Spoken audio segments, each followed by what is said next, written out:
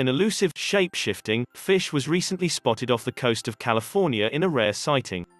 On August 6, the Monterey Bay Aquarium Research Institute, MBARI, tweeted a video of a whalefish.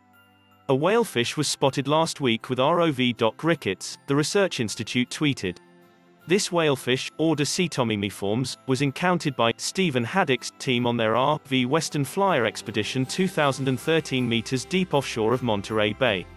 The video shows a bright orange fish swimming in the dark depths of the ocean.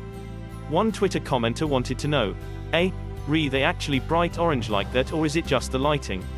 MBARI responded, they really are that color. In a follow-up tweet, MBARI added that the deep-sea fish has only been spotted by the Institute 18 times over the last 34 years. Whalefish have rarely been seen alive in the deep, so many mysteries remain regarding these remarkable fish, they said. With each deep-sea dive, we uncover more mysteries and solve others. A mystery, indeed. In 2010, the Smithsonian reported the whalefish was first discovered in 1895. As one might have guessed, scientists named the newest specimen after its whale-like appearance. But the animal has three different forms: tape-tails, big-nose fish and whalefish. And because its three forms all look incredibly different from one another, scientists long believed that each form belonged to a different zoological family altogether. In 1956, scientists discovered the tape-tail, named after its long, streamer-like tail. The creature had a large upturned mouth, and unlike the whalefish, the tape-tail lived near the ocean's surface. Scientists collected 120 tape-tail samples, but upon further research, found that all the samples were larvae. Naturally, scientists wanted to know where they could find the creature's adult form. A decade later, scientists added big-nose fish to the official list of deep-sea creatures.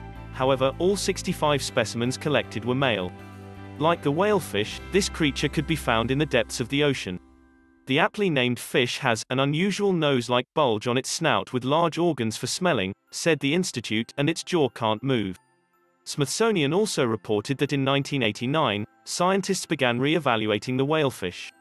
An Australian scientist studied all the whalefish specimens collected so far, a total of over 500 from all over the world, the institute said in their 2010 article. Every adult was a female. Where were the males? It wasn't until 2009 that scientists confirmed that all three fish were actually the same species. The tape-tail is, of course, a whalefish's juvenile form. As they mature, the larvae undergo a dramatic transformation process into either a big nose or a female whalefish, completely remodeling their skulls and organs in order to prepare for their new lives, reported National Geographic.